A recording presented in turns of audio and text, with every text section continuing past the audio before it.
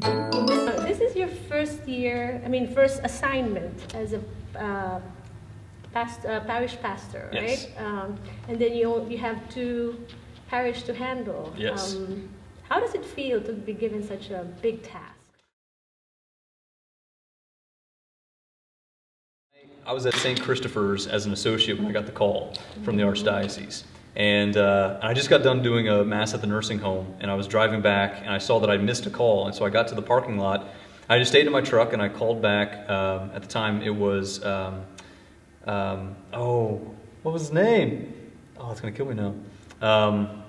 He was the vicar for clergy at the time, and I called him back, and he explained I was going to be going to Terre Haute, and he explained that it was going to be St. Patrick's and St. Margaret Mary's, and all the stuff that was involved with the school, and then, you know, having the Spanish Mass here and all that kind of stuff, and I just remember feeling very overwhelmed, you know, just thinking, you know, I've never been a pastor before, and now I'm getting two parishes and a school, and it's 2 hours away from, you know, where I grew up. So all that kind of thrown together, I was very, you know, anxious about the whole thing. Until I got out here, and then it just all kind of fell into place. Okay. Yeah. What was your first impression with the physical aspect of St. Margaret Mary as a church? Because it's, you know, it's not very what do you call it, traditional. Right, which is what I grew up with, right? So I grew up with a traditional style church, St. John's in Ennigsburg.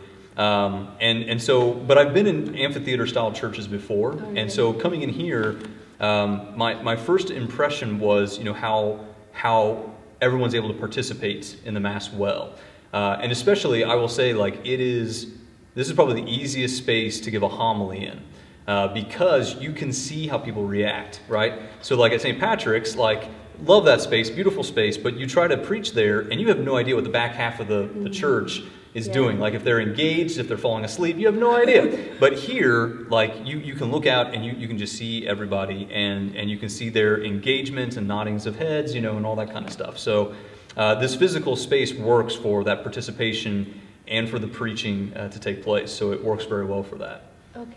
Now, how about the congregation? What was your first impression with the congregation? My first impression was they were very talkative. Really? because it's my first Mass, right? Like I got here for the 4 o'clock Mass, and I'm getting ready to hear confessions, and all I hear out here is jibber jabber, jibber jabber, jibber jabber. You know, but then it's part of the culture. You know, it's just it's what we do. We come here and we talk and we reconnect with people we haven't seen for a week. And so there's kind of a beauty to that culture. The other thing I love about St. Margaret Mary's people is just how laid back and the great sense of humor they have. Like when I give a homily, like people just laugh. They just enjoy coming to church. There's a great joy in this parish that you don't see that everywhere. Okay. Now take us back to the first Mass that you have here in the church. Yeah. What can you remember? I remember getting up and introducing myself, you know, and talking about my vocation to the priesthood. And afterwards, it was almost like trying to drink water from a fire hydrant, because as I stood at the door over there, you know, everyone's going by and they're telling me their names and their kids' names and who they're related to, and I'm just sitting here at the end of it like, I mean, I didn't catch anybody's name because there were so many. But at the same time, like, it was very welcoming, and so I knew, as overwhelmed as I felt getting the call to come out here, that everything was going to be okay.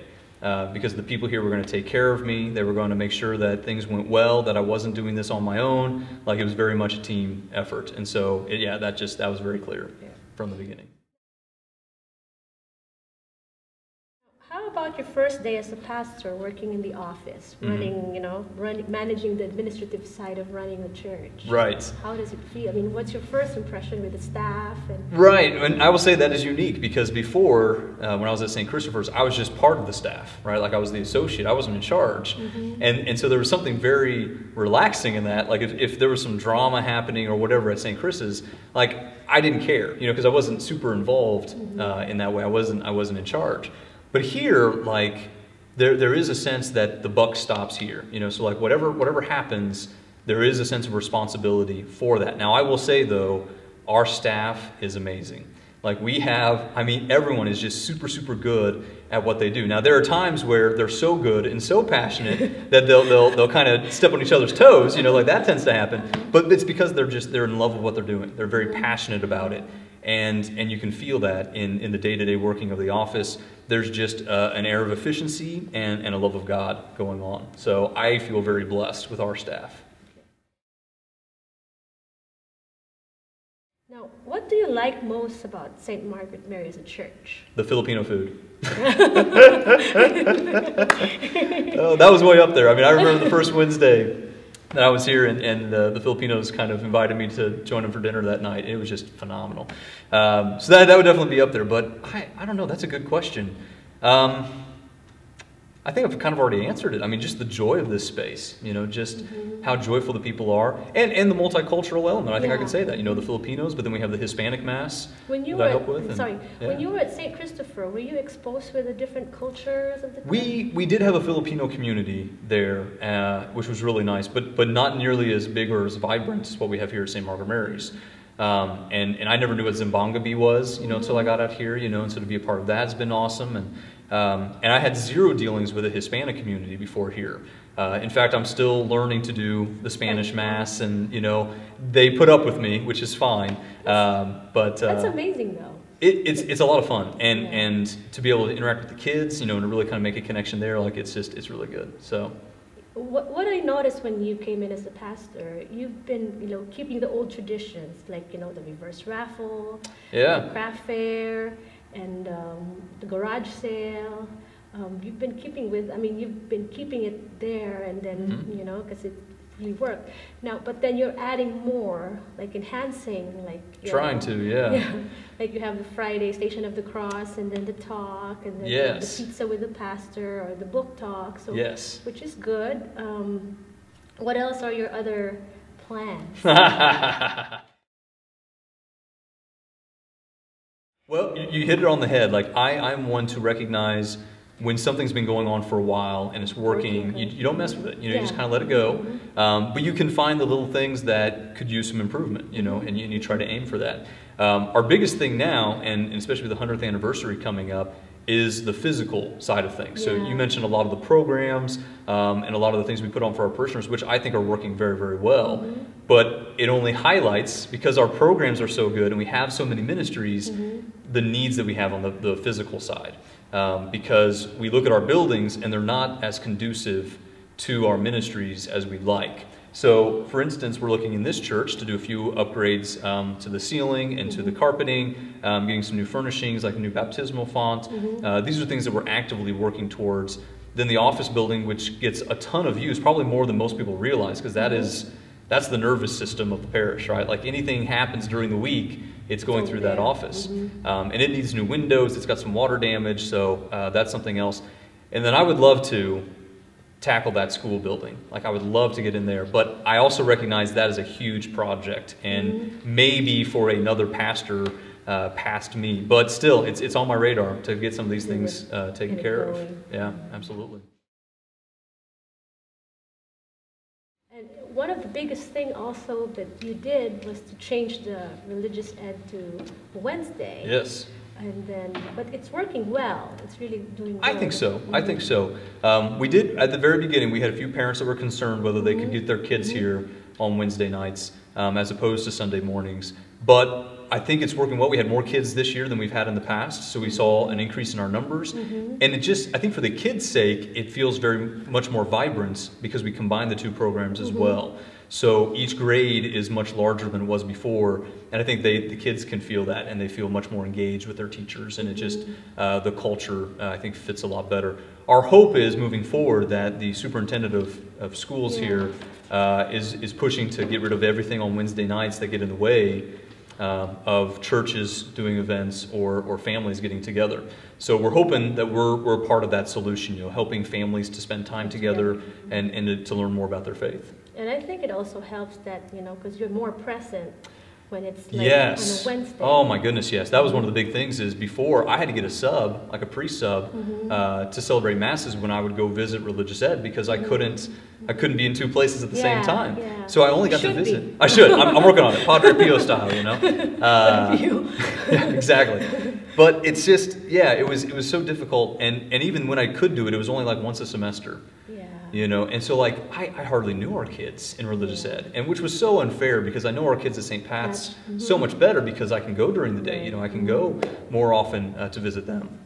So with the Wednesday nights, like I see them way more often, and I can visit the kids and interact with them more. And we've got more opportunities for them, like with server training and stuff like that. So it's good stuff. And I think it's good too because like you know like. We've interviewed the teachers, the sisters before that taught the school, and we wondered why, like, you know, there were a lot of sisters, and even Father Didi's sister said there's 8 of them, and all of them went to religious life. That's right. Yes. And I said, you know, how come during that time everybody is like wanting to be a priest or wanting to be a nun, and then they said it's because they spend a lot of time in church and they see.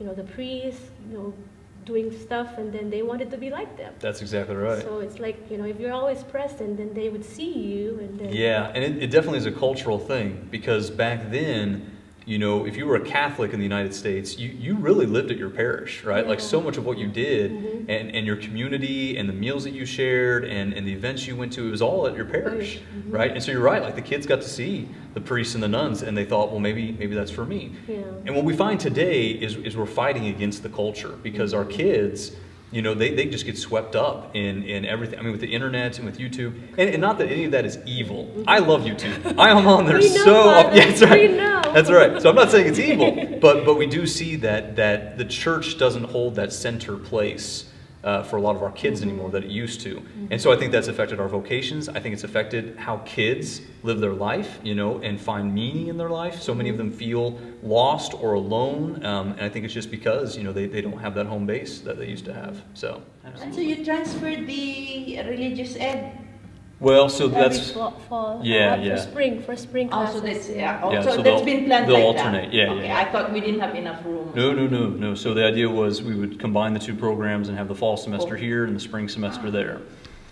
So yeah.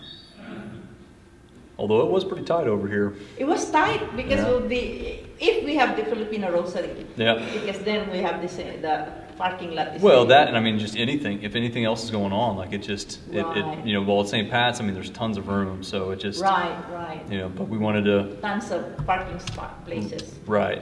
Yeah, there's a lot of classrooms there. Yes. So are we using the classrooms there then? Yep, for the religious ed programs, and then I think RCIA is going to be like in the library. I think, and then maybe no, they're in room A. Maybe it's the Bible study is going to be in the library, but yeah, so it'll be nice. So there'll be 2 adult catechists. Yep. That's good. It seems to be working very well. Oh yeah. There's a lot of attendance. Well, that's just it. We have more kids this year than we've had in the past. More adults coming in because they're bringing the kids. That's exactly right. I think the parents too are like taking the classes seriously rather than just, you know. Right. Well, and I will say the only downside we've seen is our Sunday mass attendance has gone down. Oh really? Yeah, because we've had a few parents that normally would bring their kids and then they'd come over for mass afterwards. So we have seen a little bit of that, but that's been the only negative that we've seen, and they may just be going to another mass. You know, maybe they're just not. They're just going to 4 o'clock on Saturday. They could be going to 4 o'clock. They could be going to somewhere else in town. Like yeah. So it's hard to say whether they're just not going, but that's the only downside we've really seen. But we got good attendance. I don't know if it makes a difference because I do the 2nd grade, so there's more like.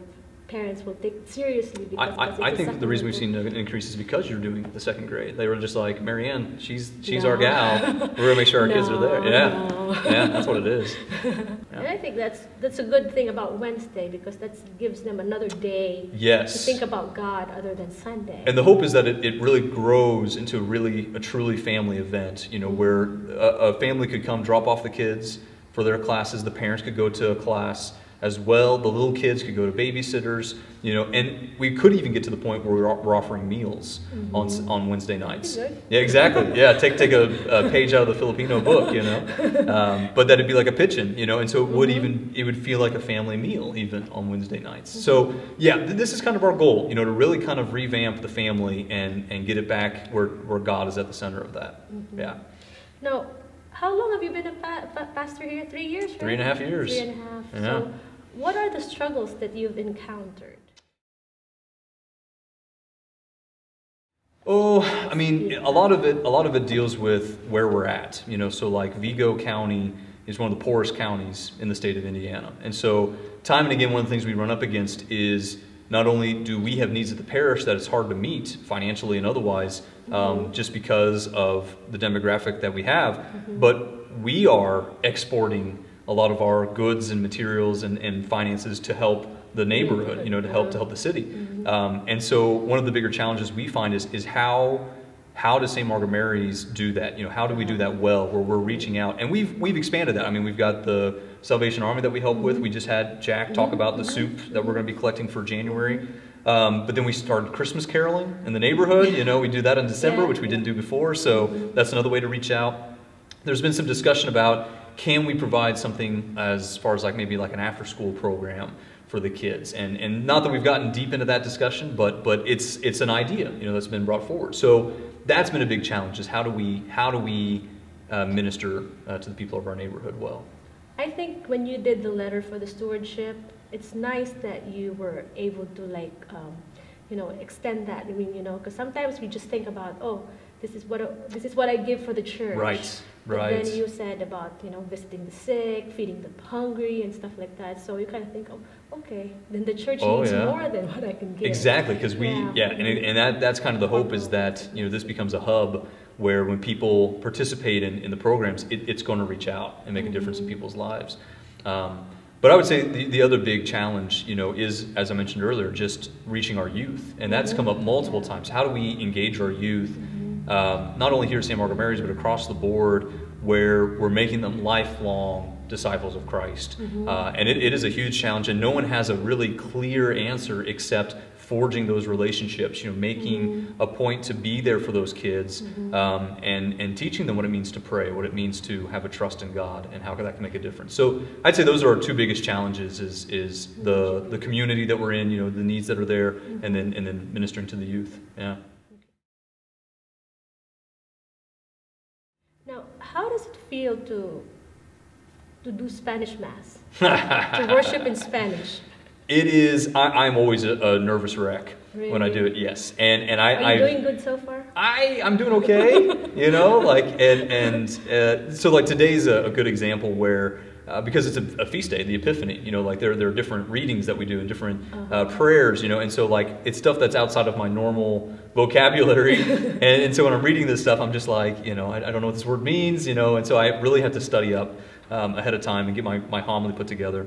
But I will say they are very gracious about it, and I think they are just happy, you know, to be able to have Mass in their native tongue, you know, to be able to worship in Spanish. And so they're very forgiving, and they kind of are like, you know, we get it, you're making an effort, you know, you're trying to help us with this.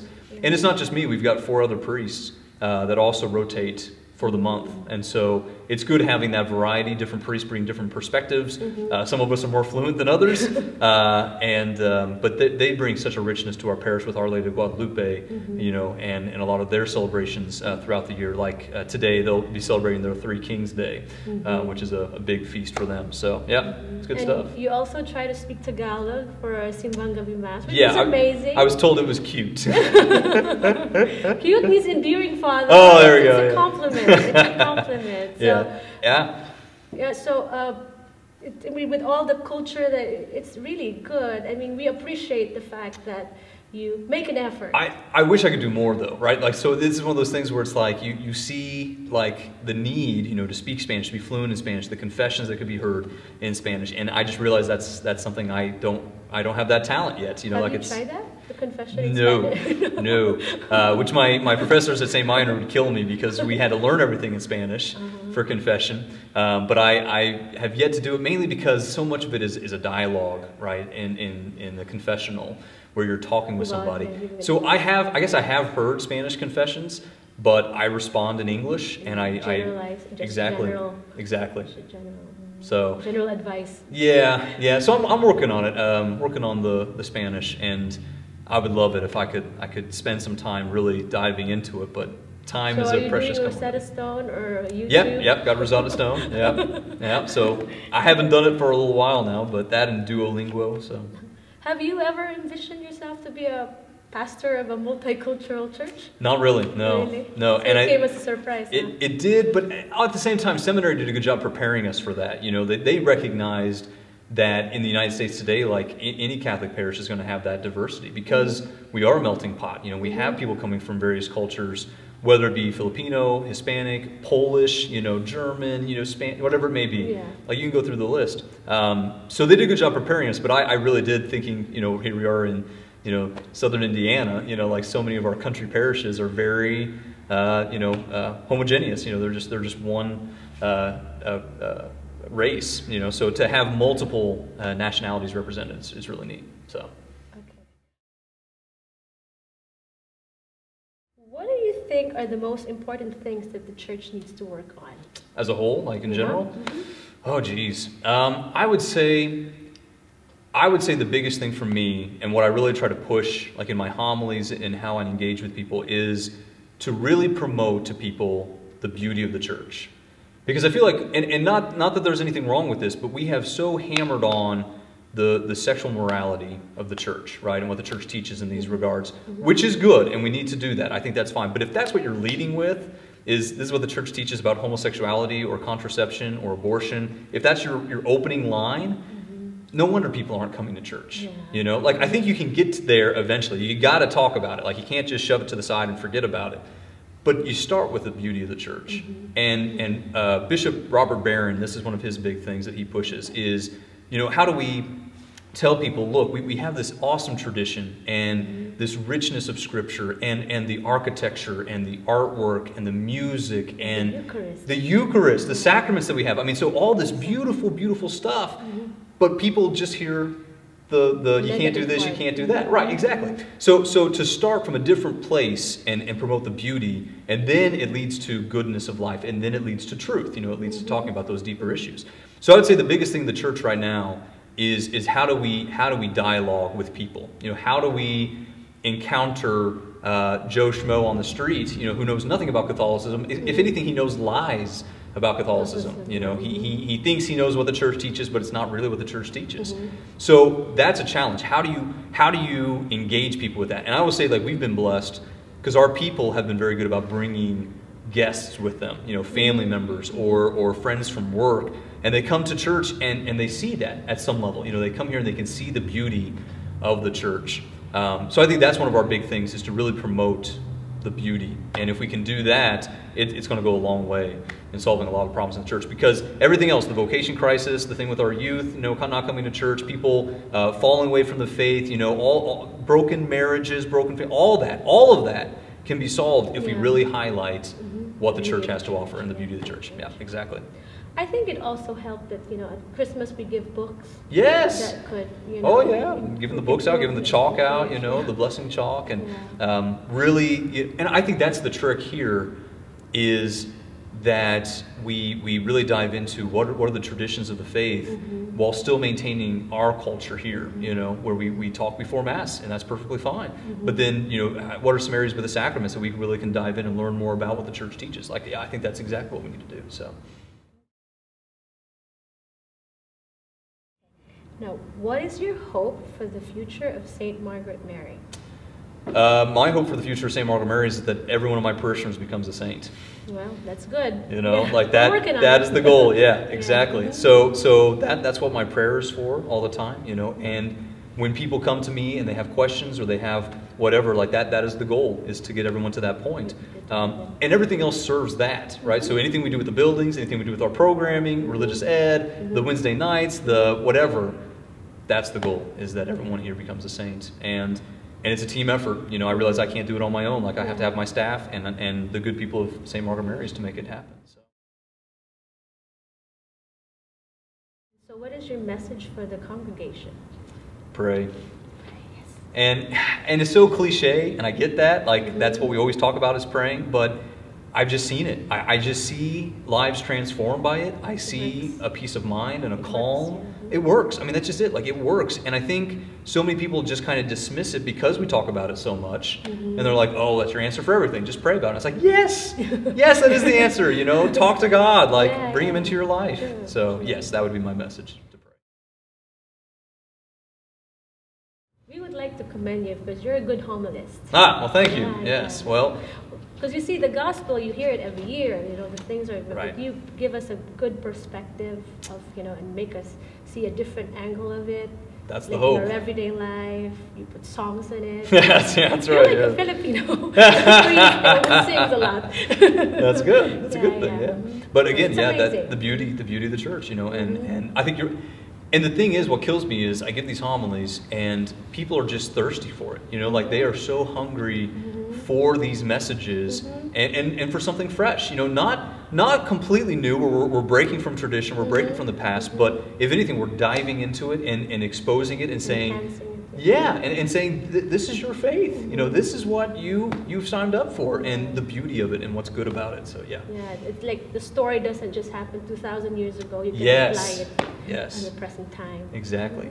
My goal is to ruin every pop song, so that when you hear it, you think about God. Yeah, exactly. Sure. Related to God. Yeah, exactly. Doc, you have a question? How did you come up with your style of giving homily?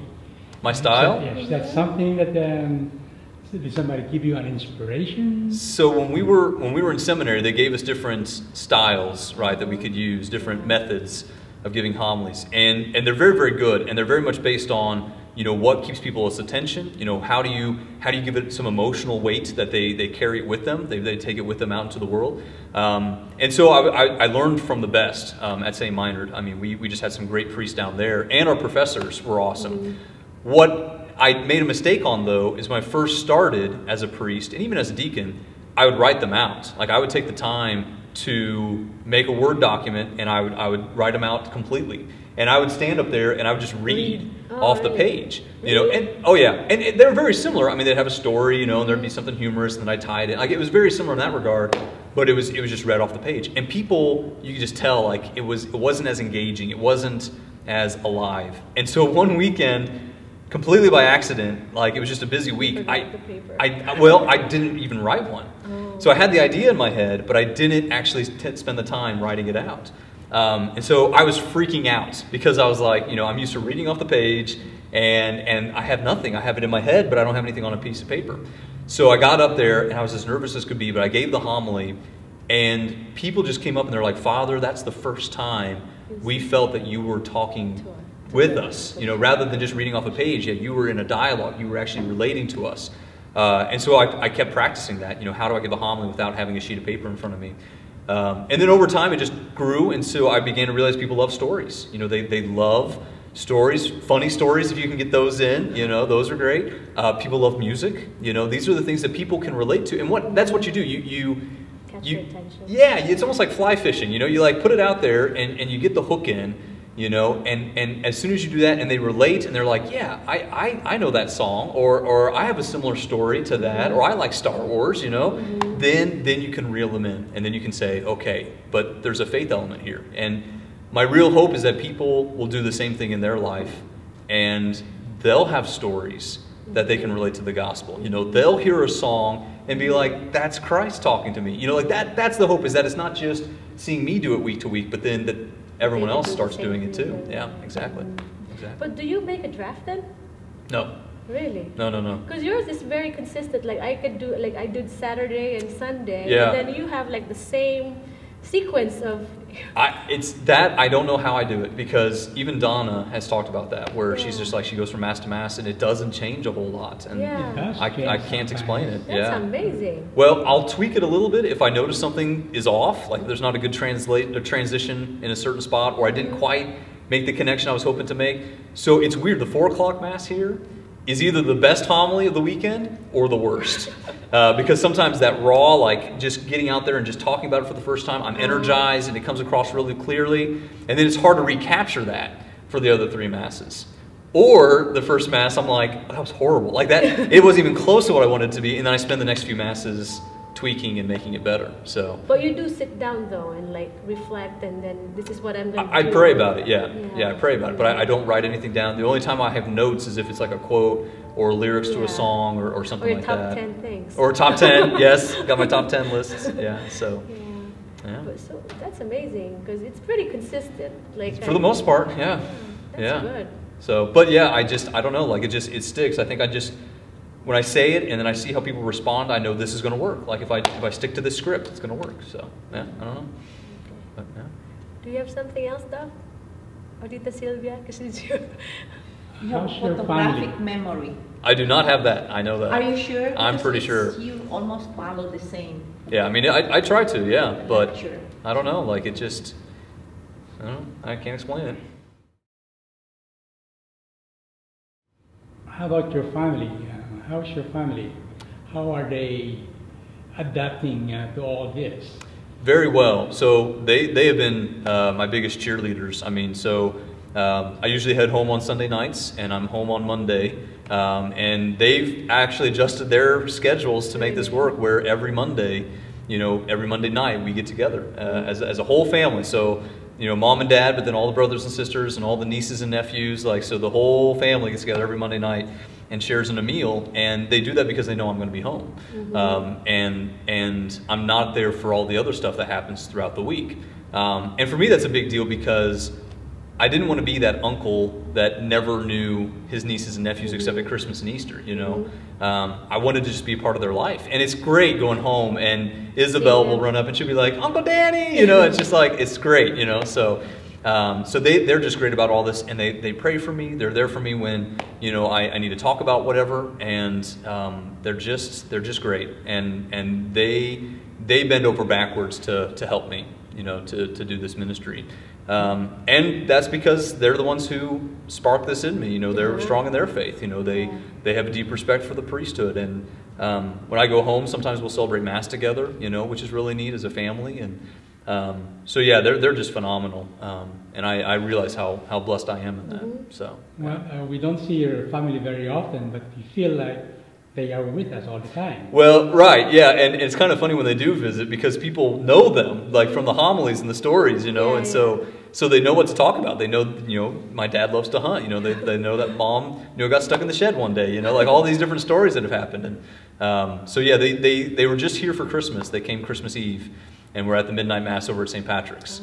My brother Anthony, he's planning on coming out, I think in March with his kids to visit for a weekend. So it's nice when they come to visit. So yeah. Yeah, you're blessed because not all priests could go home and right. spend time with their family. And not all families stay that with the faith. Because all my siblings are in the same boat. Like they're all very strong in their faith, and they're raising their kids to be the same. And I just look out there, and of no fault to the parents, you just see so many kids that fall away, and you see so many families that they don't have that. They don't have that unity of belief where they get together and they can talk about what happened at Mass, or what feast days are coming up, or I don't think I think I took it for granted until I became a priest and I saw other families, and then I began to realize how special that is. So yeah. It's amazing how you pulled everybody together, in a very short period of time. Oh, you mean at the parish? You have two parishes, Yeah. the school, Yeah. the kids and the elderly, and of course those in between. That's what I've seen in a very short period of time, how everybody has really come together. And it's all through your effort, and I think they just feel sorry for me, and they're just like, we're gonna help them any way we can. We're gonna pretend we're getting along, and no, I'm kidding. I think your biggest problem that you'll find is if ever you are pulled out of the area, there will be a revolution, I think. Well, I'm hoping I get a second term, and that means I would have another. Praying for it. That would mean I'd have another. What would that be? 9 years. No. 6, 8. 8 years. Yeah, 8 years. Yeah, if I had another term. And we also realize that, with so much to share, we cannot keep you to ourselves. Well, right. At this point, being here 3.5 years and starting a lot of this, I want to see a lot of this through, so I'm hoping the Archdiocese doesn't pull me anytime soon. I hope to be here for a while, but yeah, that's kind of the nature of the priesthood. You swear obedience to the bishop, so he sees a bigger picture than we see, and he knows where priests need to go. So we'll give it up to the Holy Spirit. Yeah. See what happens. But in the meantime, It's good stuff. Father, thank you very much. Thank you guys. Yeah. Thank you, Father. All right. Thank you.